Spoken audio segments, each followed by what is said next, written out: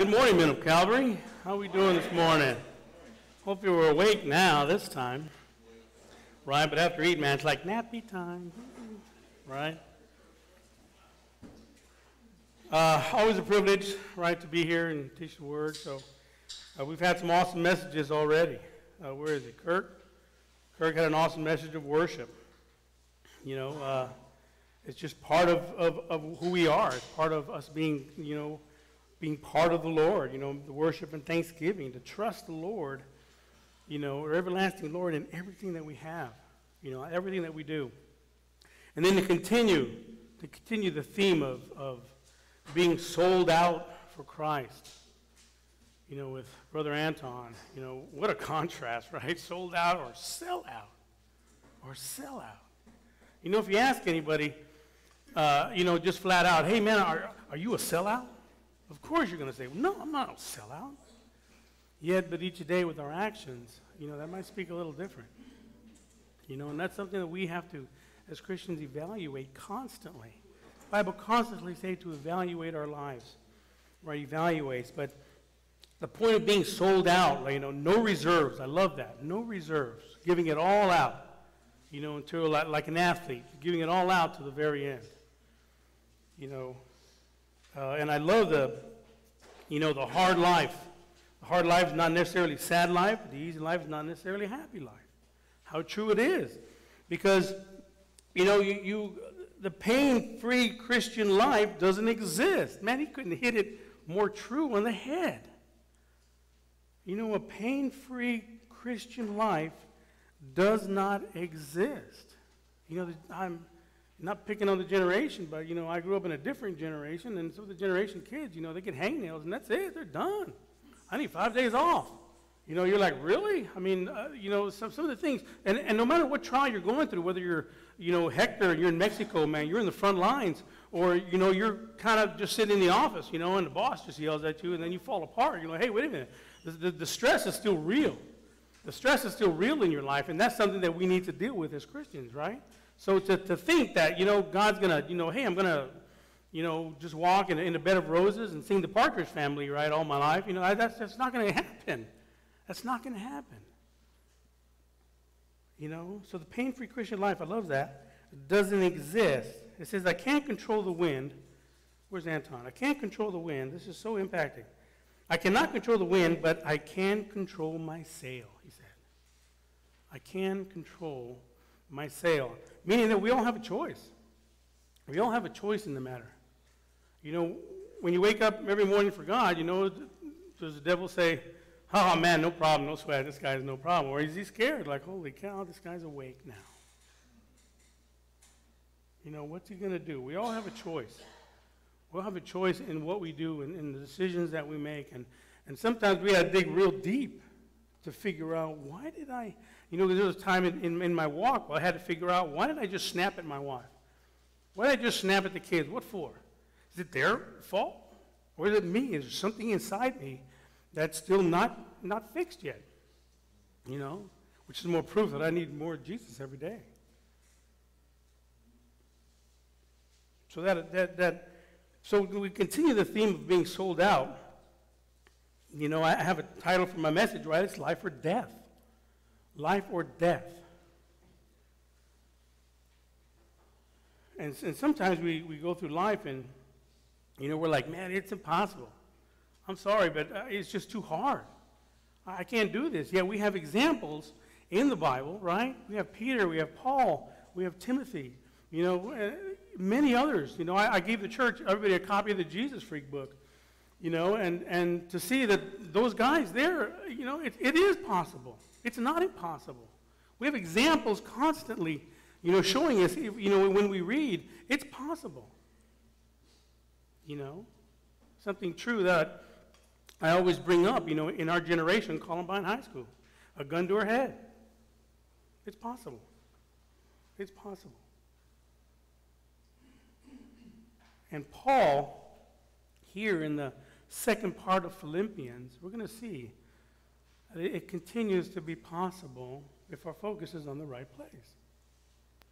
If we've made a decision already in our lives, this is what I'm going to do. So let's continue this.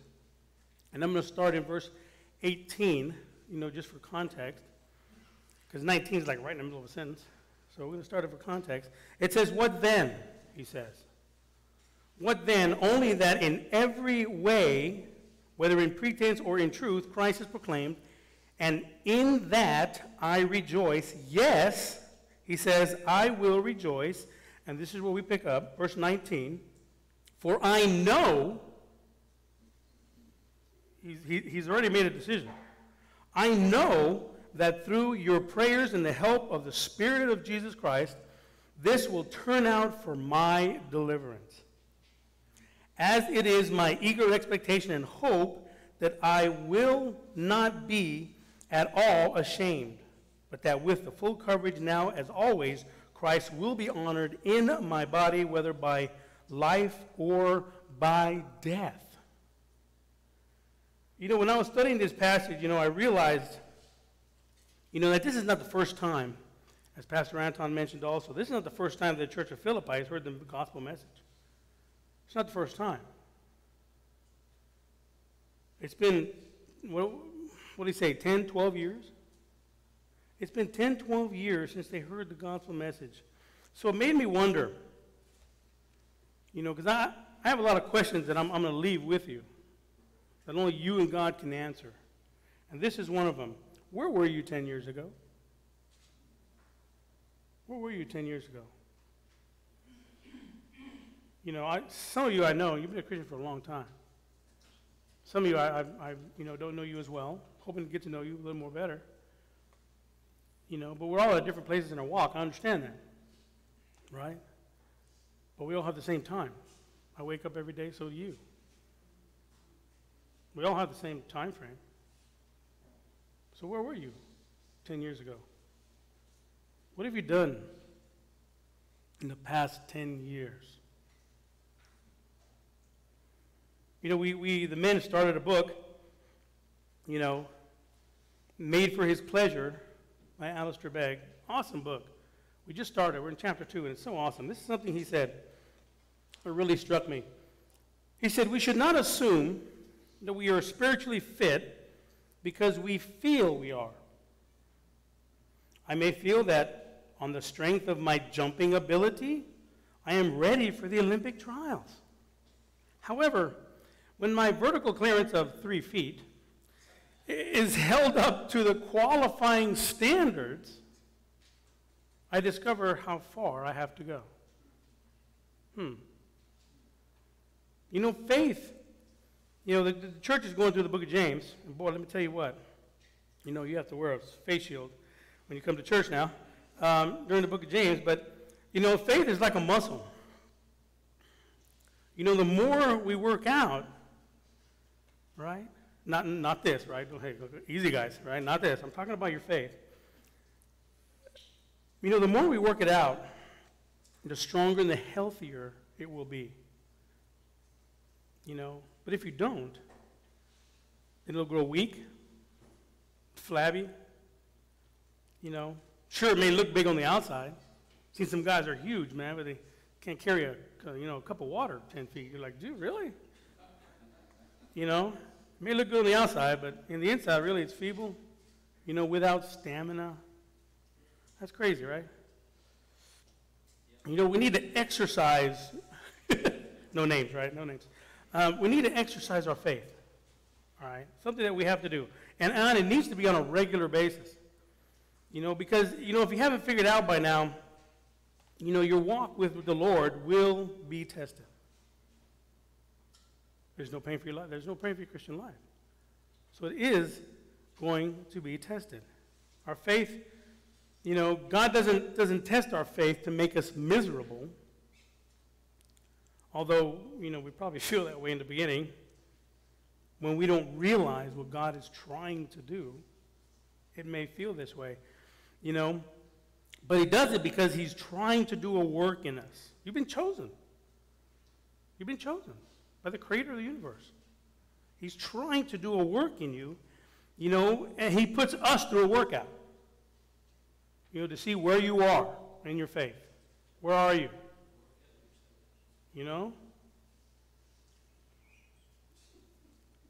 So, and as we go through this workout, our faith should increase. The stamina of our faith should increase. Strength of our faith should increase, thus resulting in increased confidence and assurance in him. Let me tell you what, if you don't step out in faith, you're never going to see the power of the miracles we just saw. You're never going to see the miracles of God. You need to step out in faith. And Paul had no problem doing that. Absolutely none. Notice in verse 19, Paul says, I know. I know, he says. By definition, this word means to be aware of, but it also means to understand. I understand this. In other words, to be mindful of it to a point of comprehension and to the point of action. It's not just I learned this, I understand this. If you understand something, then you don't have no problem doing it. Right? Shouldn't be. So it's at a point to where it turns into action. So Paul believed beyond a shadow of a doubt that he was going to get through this situation. You could just see the confidence. I said, man, I have no problem in this. Prison again? Man, if some of us went to prison, man, forget it. I was talking to Chris, he's in the prison ministry. I tell you, some of us, man, if we go to prison, forget it. Myself included, probably cry like a baby. And Paul, this is like, I'm in prison again. Watch God do another miracle. Watch. Just watch. He didn't let it stop him. He didn't let it slow him down. His trials and tribulations was just something that he knew that God wanted him to go through so that you can build your faith in him. So Paul believed beyond a shadow of a doubt, right? That he's going to get out of prison. How? How's he going to do this? How did he know this? Right? By his own merit? By his own strength? By his power? He said, no, that's not what he said at all. He said, through your prayers and the help of the Spirit of Jesus Christ, this will turn out for my deliverance. He said that I'm going to get out of here. He didn't say if I'm going to get out of here. He said I am going to get out of here. Total confidence, right? Total confidence in the Lord. He said, I am going to get out of here by, one, your prayers. Your prayers. And two, with the help of the Spirit of Jesus Christ. Now, we're going to tackle prayer here first. S.D. Gordon, a lay minister, wrote this about prayer. He says, you can do more than pray after you have prayed, but you cannot do more than pray until you have prayed. Prayer is one of the most easiest things to do for a Christian. Really, you just sit and talk to God. It's one of the easiest things to do as a Christian, yet it's one of the most lacking in a Christian's life. You're like, man, that doesn't make any sense. Why is that? I'm sure you've heard some of these sayings before. It says you can tell how popular a church is by who comes on Sunday morning. You can tell how popular the pastor is by who comes on Sunday night. But you can tell how popular Jesus is by who comes to the prayer meetings. Been there. It's always lacking. It's always lacking. Prayer is one of the evidences that we are God's children. That we've been born again by the Holy Spirit. It is one of the most powerful weapons that we have against the adversary, the devil, who wants nothing more than to separate us from God. He knew he can't take our soul away. We're right here in God's hands. Can't do that. But what he can do is ruin your testimony to where you're ineffective anymore. That's his job now. To make sure you don't tell nobody. And then they don't tell nobody, and so on and so on. To be ineffective for Christ, right? William Cowper says that Satan trembles when he sees the weakest saint upon his knees. like Pastor Anton said yesterday, the one that's insignificant you think you are? No. Satan himself trembles. And the weakest of the saints are upon his knees. Ephesians 6:18 says, praying at all times in the Spirit with all prayer and supplication. To that end, keep alert with all perseverance, making supplication for all the saints. Okay? Keep alert. All perseverance, make supplication for all the saints. David Jeremiah said, prayer is the way you defeat the devil, reach the lost, restore a backslider, strengthen the saint, send missionaries out, cure sickness, accomplish the impossible, and to know the will of God. And we don't think this is significant to do? Prayer says, or Paul says, with confidence and assurance, part of the reason that I'm going to get out of here is because my brothers and sisters in Christ are praying for me. I'm like, no offense, but, I got to rely on you guys to pray for me while I'm in prison. I'm like, wait a minute. Paul says, the whole church of Philippi is praying for me. And all the saints as well. The church of Philippi refused to leave one of their men behind. Refused. Derek Prime, right, says this. It says, a Christian who neglects corporate prayer. This really hit me hard. A Christian who neglects corporate prayer are like soldiers who leave their frontline comrades in the lurch. Being a military man, that's not cool. You depend on the people that are next to you, in the foxhole next to you, the foxhole next to that. You're depending on people to hold your back. You're depending on your brothers and sisters out there in the field, in the battlefield. This is what Paul was saying. I said, hey, I have other comrades out there who are sold out for Christ, and they're praying for me. That was the confidence that he had. So this raised the question for me again. Who is praying for you? Who's praying for you? Anybody?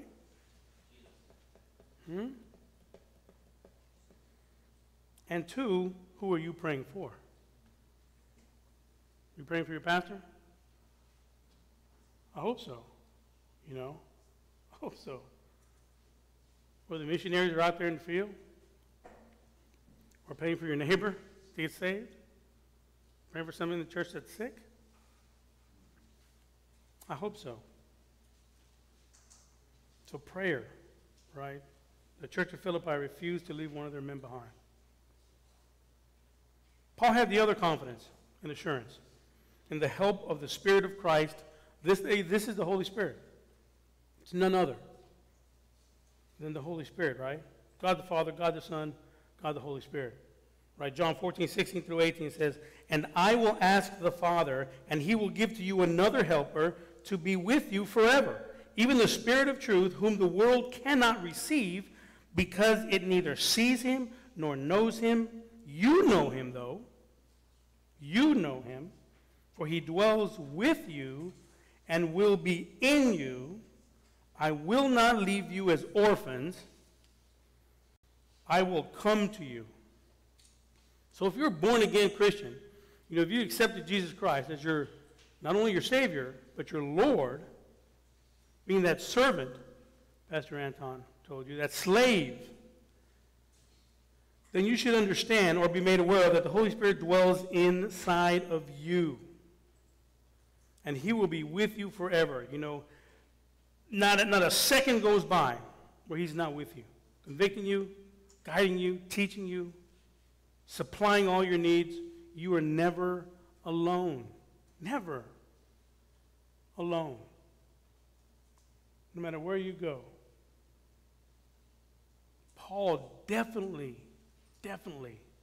knew this, right? His confidence was in the help of the Holy Spirit. And that word help meant to support. The support of the Holy Spirit, the provisions of the Holy Spirit, the supply of the Holy Spirit in what he gives us. 1 Corinthians 2:12 says, now we have received not the spirit of the world, but the Spirit who is from God, that we might understand the things freely given us by God. So Paul's confidence was in the provisions in which the Holy Spirit provided for him. Now, don't misunderstand me, right? It's not like Paul ran out.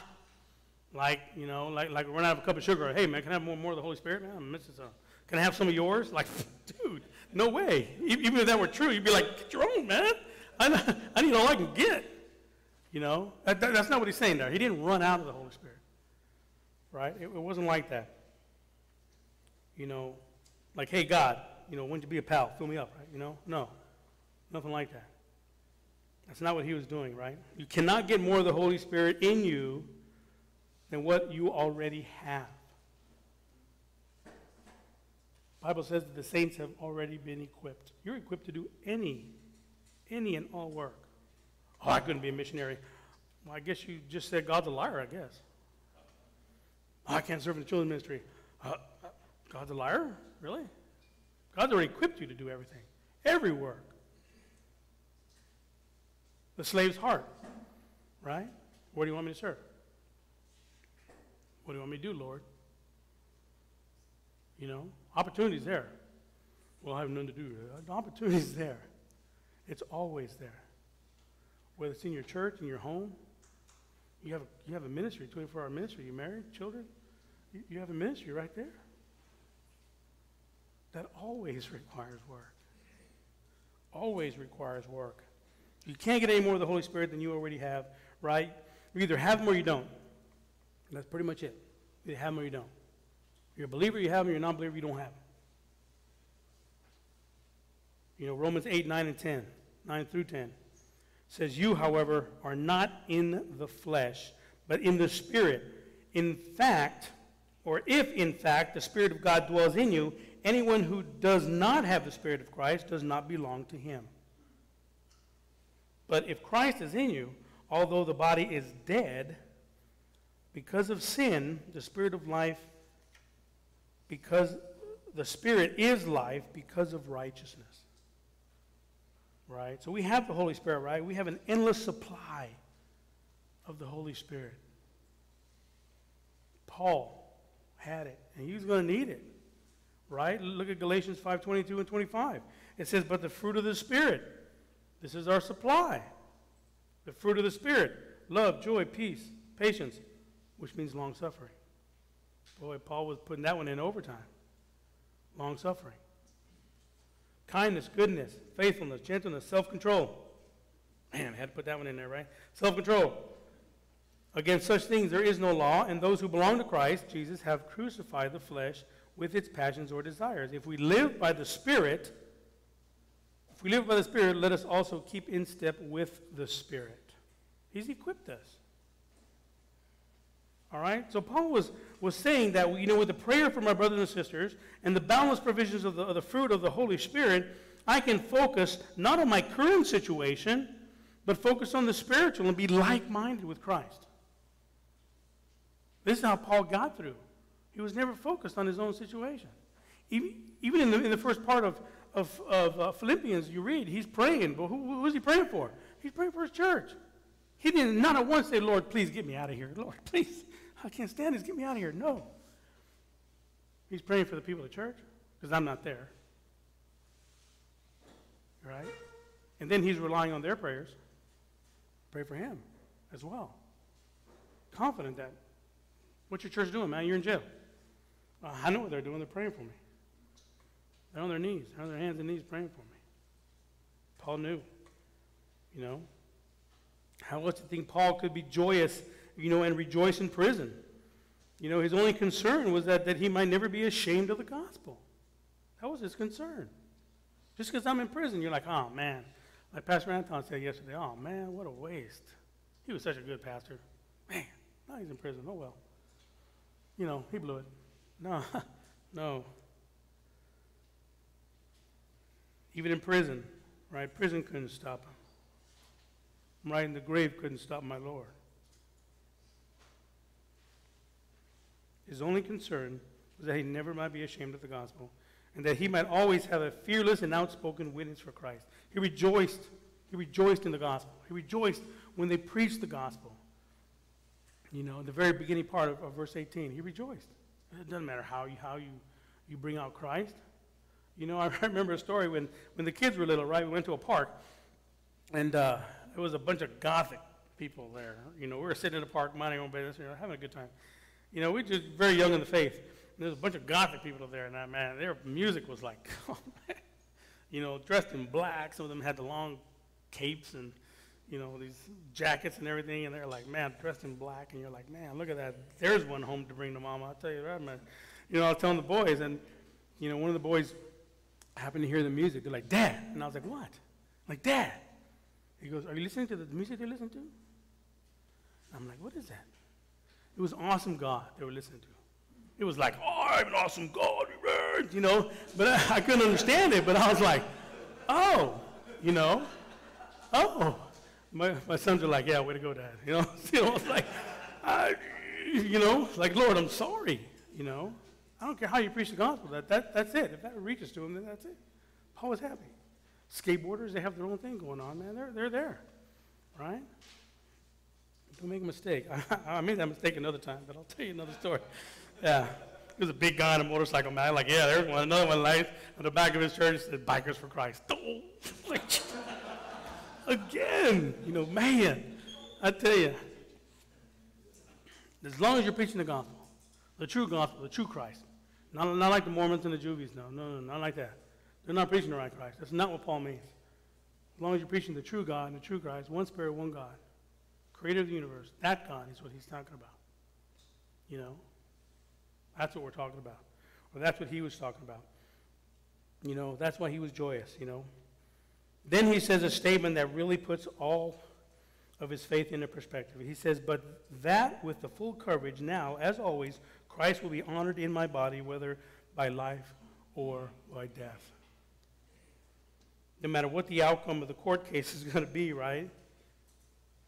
Or the imprisonment might be, whether he's going to be freed or he's going to be put to death, his desire was that Christ should be magnified in his body.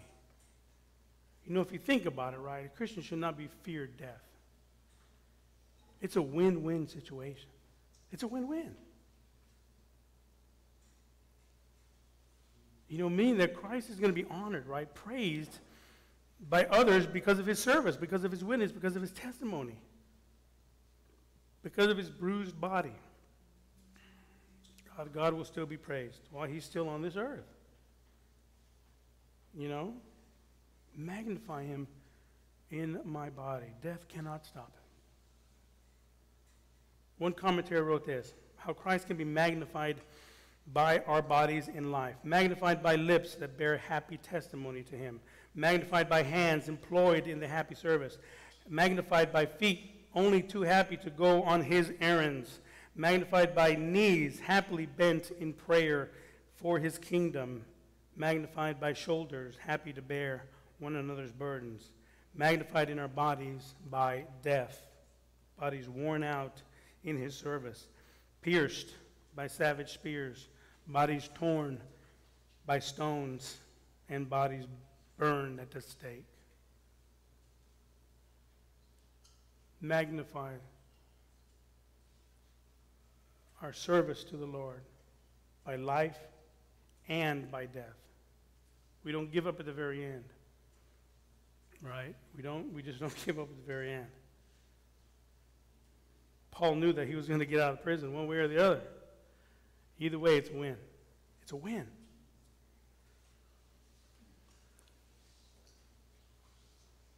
So then we go on to verse 21, right? 21. It says, for to me to live is Christ, and to die is gain. If I am to live in the flesh, that means fruitful labor for me. Yet which I shall choose, I cannot tell. I am hard-pressed between the two. My desire is to depart and be with Christ, for that is far better. But to remain in the flesh is more necessary on your account. Convinced of this, I know, there it is again, I know that I will remain and continue with you all for your progress and joy in the faith, so that in me you might have ample cause to glory in Christ Jesus because of my coming to you again. So Paul comes to a conclusion, which I believe, he made a long time ago, right? That we should have, that every Christian attitude should have, right? This eternal perspective. An eternal perspective. What does it mean? What does this mean to have an eternal perspective? The world can strip you of everything on this earth, that people can consider valuable, right? Money, fame, power, status. If you're stripped of all that, will you still love and follow Christ? That's the question. Lost my house. You still going to follow Christ? Lost my car. You going to follow Christ? Lost my dad. You going to follow Christ? Lost somebody dear to you. You going to follow Christ?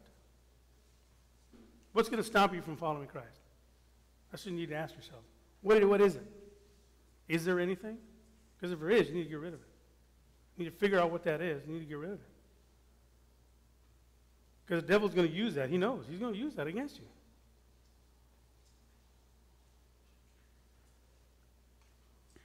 So Paul, he could care less about those things, right? Because none of those honor Christ. None of them are going to honor Christ. Paul's sole purpose in life was to follow Christ. Paul said that, if I'm going to be here on this earth, if God's not going to take me in this prison this time, he didn't take him the first time, and we found out, right, because we have the whole book, right? We find out he still don't take him. He's going to go on again. But at that point, he didn't know. He said, what, if God's going to take me, he says, man, by all means, that's awesome. But he says, if he's going to keep me on this earth, then it's back to work. Back to work. Fruitful labor. Fruitful labor. Preaching the gospel to unbelievers. Discipling. Encouraging the church. But if things go south, he says, and I don't make it out of here alive, then to die is gain. That's a hard perspective to understand. To die is gain. That word gain means to profit. He's going to profit from dying. You're like, how could that be, man? Paul, the preacher of all preachers. You know what? They're going to honor me through my death.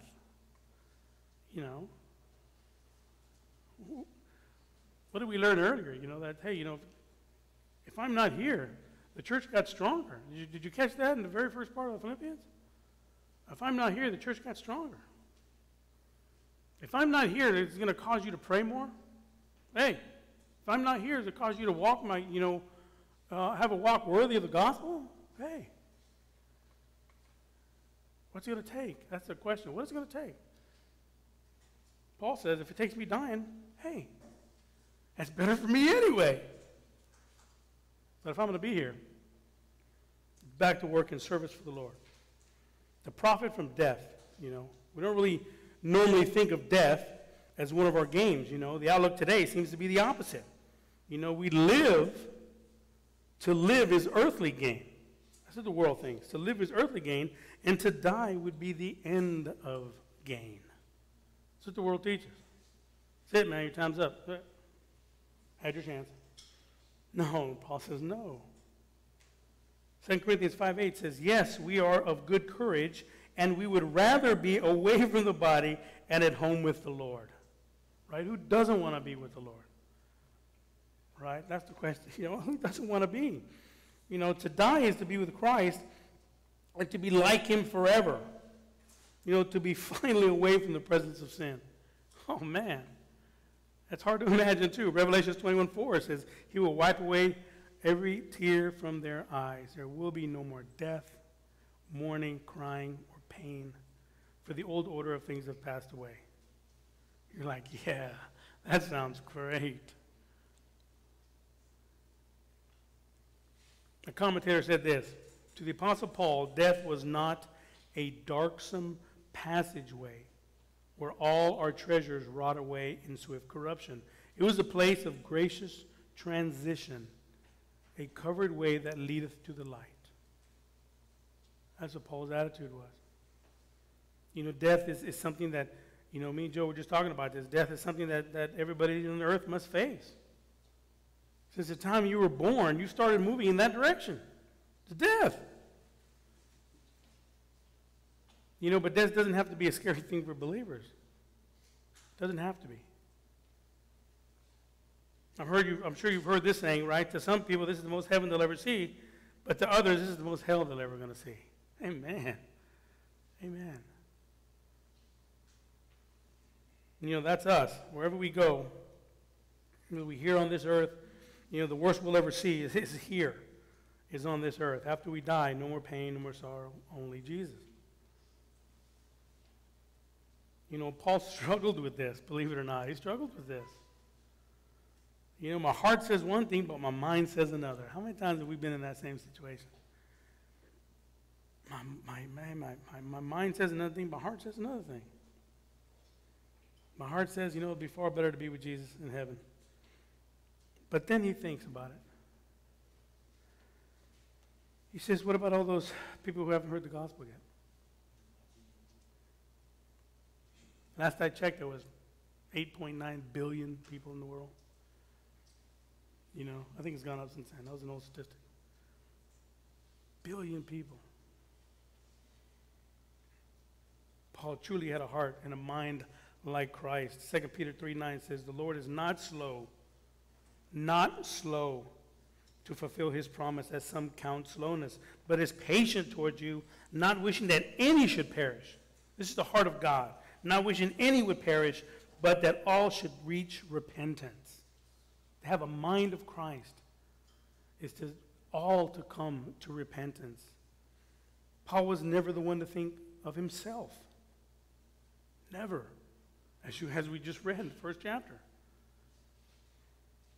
Verse 22, it says, or verse 24, it says this, but to remain in the flesh is more necessary on your account. There he is again. It's not even for my benefit anymore. I'm thinking about it. It's for yours. It is better to remain in the flesh is more necessary on your account. Convinced of this, I know that I will remain and continue with you all for your progress and your joy in the faith, so that in me you may be ample cause to glory in Christ Jesus because of my coming to you again. You know, after studying this, I found out that, you know, many of us could relate to this, what Paul is going through in life at this point. You know, have you ever caught yourself saying that, Lord, come quickly? Lord, just come quickly. Come right now would be good. Have a Bible study, all the men together. Yeah, Lord, come right now. You know, if he caught us doing a Bible study. You know, Lord, come now. I'm ready. I'm ready. Then you stop and think, wait a minute. I still have family members that are not saved. Hello? If the Lord were to come, what happens to them? I have friends that are not saved yet, co-workers. You know, then the list starts to build and build and build. And you're like, okay, never mind. Never mind. Don't come right now. Paul said the same thing. You know what? It's better. It's better if it's necessary. It's not even better. It's necessary for me that I stay, because there's still work to be done. That's the eternal perspective. To realize that there is nothing more valuable on this earth than the human soul. You know, look around. You know, the only thing worth putting all your time and effort in are you guys in the seats. Everything else is going to burn. Everything else is going to go away. Everything you own is going to be somebody else's one day. Keep building that treasure, because somebody else is going to have it. Can't take it with you, right? What's the old saying? You never seen a hearse or a U-Haul. Yeah, a U-Haul follow a hearse. You can't take it with you. It's not going to be somebody else's stuff. It's going to be in the trash. Those things are not eternal. You are eternal. So where do we need to invest our time in? You guys. Or whoever needs help. Whoever doesn't know the gospel. This is where we need to put our time in. Paul knew that. It's necessary on your account. So Paul is convinced now that, you know, that he would not be put to death at this time. Because he knew, we believe that, since he was walking in the Spirit, I believe that the Lord just kind of showed him. Said, hey, well, you know what? You're not going anywhere yet. He was able to give him that knowledge, because Psalm 25:14 says, the friendship of the Lord is for those who fear him, and he makes known to them his covenant. God will let you know if you're walking with him. If you're not walking with him, man, I tell you. You must be walking through a bed of nails or, whatever.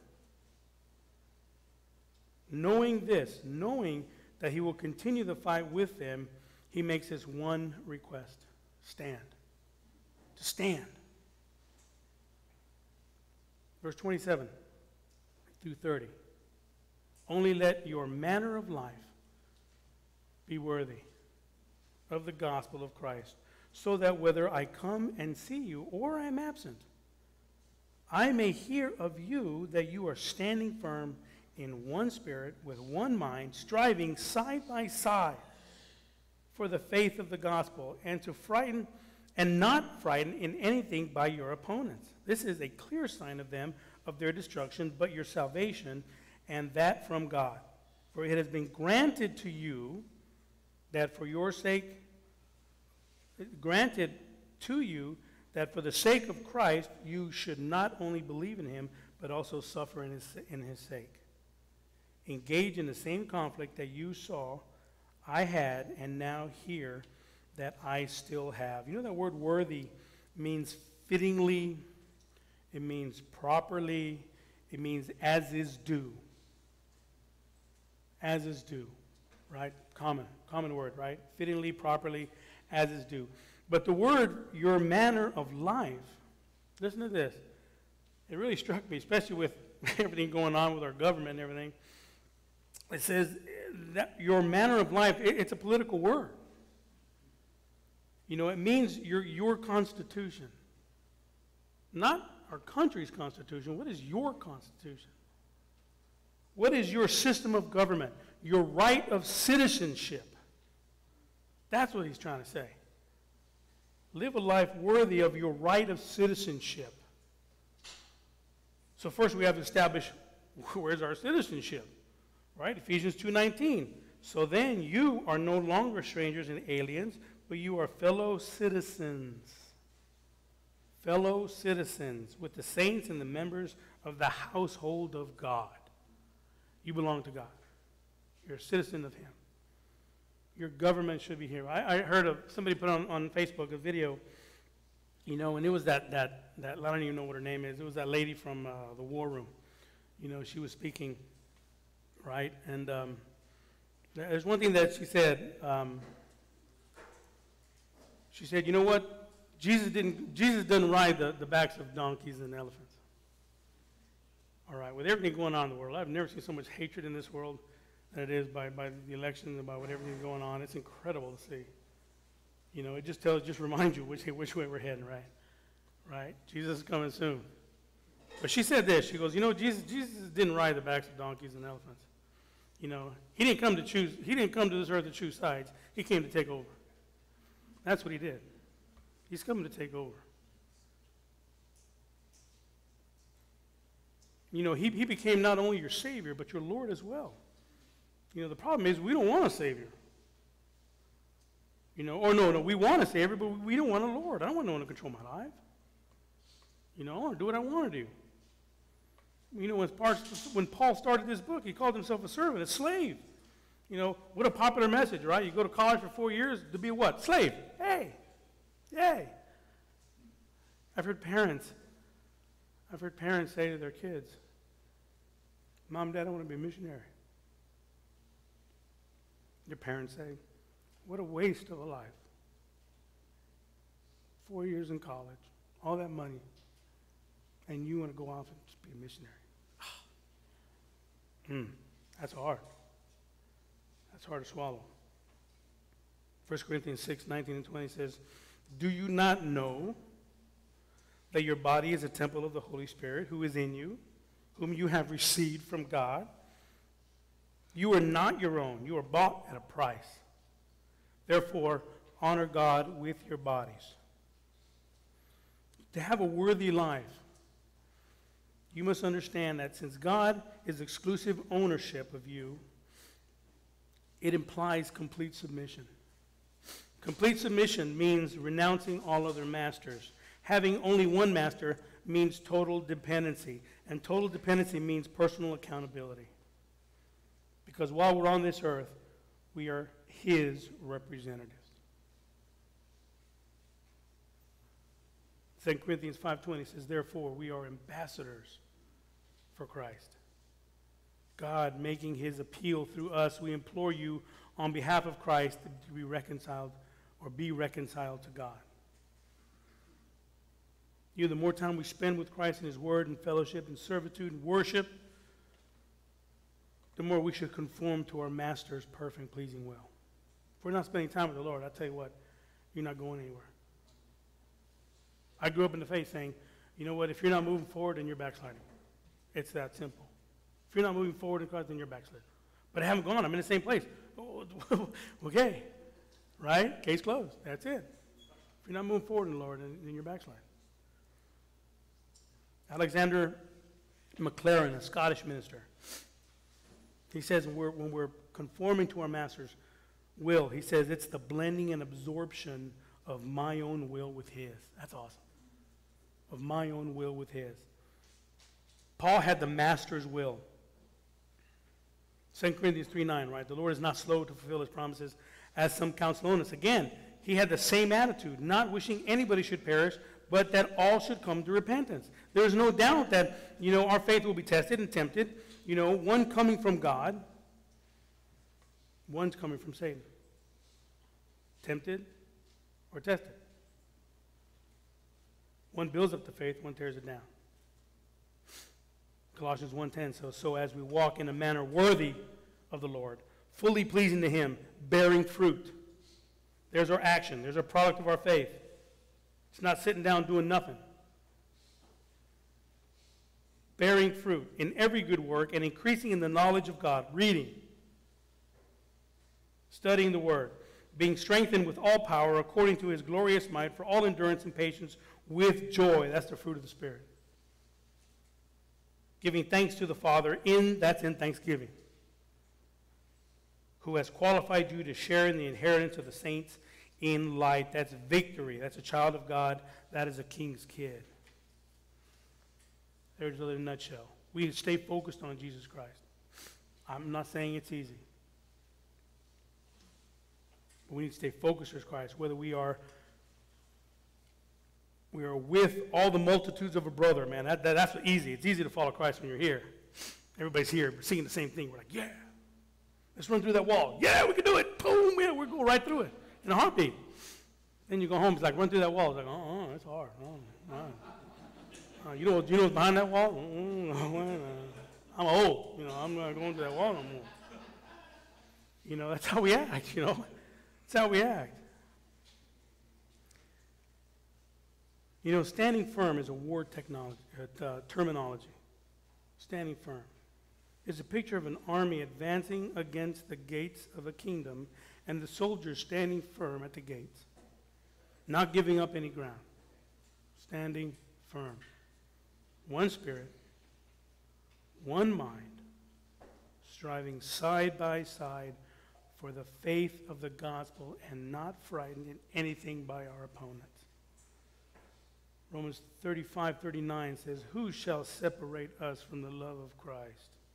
Who shall separate us from the love of Christ? Shall tribulation or distress, persecution, famine, nakedness, danger, a sword? As it is written, for your sake we are being killed all the day long, and we are regarded as sheep to be slaughtered. No, in all these things we are more than conquerors. Love that.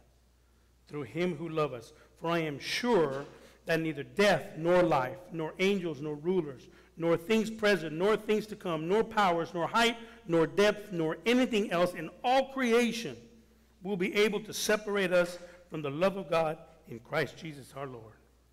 Amen. Amen right there. Nothing. This is the type of attitude Paul had. Is it possible? Yes, it is. This is the attitude we need to have. Paul tells the Philippian church, as I was studying this, I noticed that Paul told the Philippian church to stand firm. He told the Thessalonian church to stand firm. Look it up. He told the Corinthian church to stand firm, told the Galatian church to stand firm, and he also turned the Ephesian church to stand firm. Think we have a problem with this? Think there's an issue? What is the issue? Search your heart, search your soul. What is the issue? Because once you find it, you need to get rid of it. If you notice, Jesus dealt with sin very severely, right? On the cross. We should do the same. Find out there's sin in your life, kill it. Period. Stomp it, get rid of it. Right? Don't play with it, don't mess around with it, don't entertain with it. Just kill it. Because it has one purpose, and that is to destroy you and your walk. Paul was able to stand firm because he was focused on Christ. He had spiritually minded. He was eternally perspective. He had that mind frame. All right, Paul did not fear anybody that opposed him because of the gospel of Christ, because to live is Christ and to die is gain. He already determined that in his heart. Either way, I will glorify God. Right? You know, being a Christian is not for wimps, man. I tell you what, the more you study, you're like, man, it's not for wimps. You know, talk is cheap. You've heard some of these sayings. Talk is cheap. Put your money where your mouth is. Actions speak louder than words. Finally, you can talk the talk, but can you walk the walk? Paul ended with reminding them that they have been granted not only to live and trust in Christ, but also to suffer for him. And that's for me, you know, I'll just return to the same battle, right? To know, or the ones that I still have, same battle that I have, for one more soul and for the glory of God. One more. One more. Always remember, Christians, you are not alone. You're never, ever alone. 1 Peter 5:10. Let me end with this. 1 Peter 5:10 says, and after you have suffered for a little while, the God of all grace, who has called you to his eternal glory in Christ, will himself restore, confirm, strengthen, and establish you. Let's pray. Dear Heavenly Father, Lord, we thank you for this, Lord, this message, Lord, being sold out. Lord, not a sellout. Lord, to see our brothers and sisters of old, it was possible to do this. Lord, it's still possible today.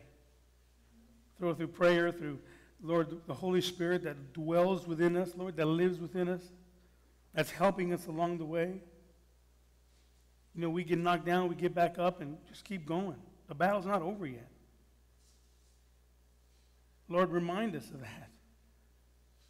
Remind us, Lord, it's all for you. We have one purpose, to glorify my God. Lord, I thank you and I love you. In Jesus' name, amen.